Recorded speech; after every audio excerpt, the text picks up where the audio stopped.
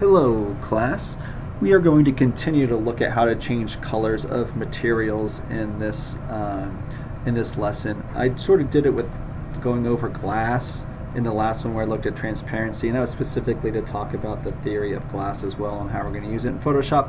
Same thing applies here, but just to be clear, I figured I'd show another video and show the sort of final model. So what I'm going to do is I'm going to come back to my select button and I can see all my materials, and I'm going to come up to say something like my siding here, and I'm going to once again go to this edit tab and hit it, and I can simply change the color by changing these pull bars. I like to work on HSB. Mine's probably set that way already. If yours isn't, you just click up there and you can set it to RGB, HSB, HLS, whatever you want. And again, since you've sort of thought about color theory and we've gone over color theory in other classes and spent time with renderings thinking about the color, just visually pull up your other renderings, take a look at them, and generally match it by eyeball. You're not going to be able to match it exactly because Sketchup has shadows and renderings on it, which might be different than the shadow of some of your other renderings, but you want to sort of match it as neatly as you can. And so this top bar changes color, this one changes saturation or grayness, so I pull it to the right, it becomes more green, pull it to the left, it becomes less green, and then this is darkness, so all the way black, so on and so forth.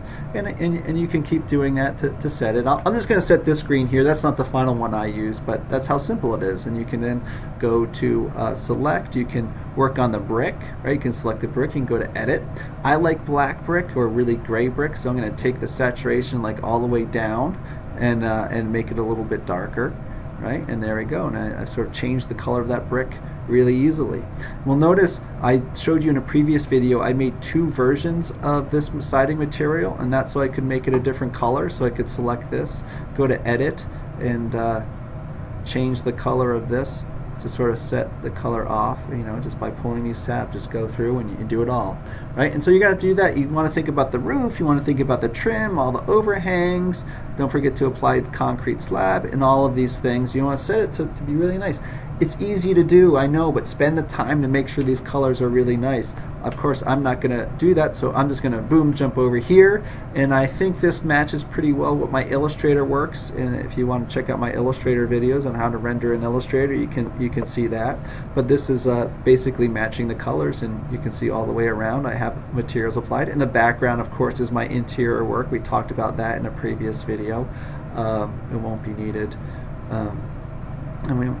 in a minute, but we'll want to always keep that off to the side, even though this is our primary view that we're looking at. And that's it. We've gone over how to apply materials really simply. Apply them, change the scale, change the rotation, and change the color, change the transparency if need be, and you've got a halfway decent model.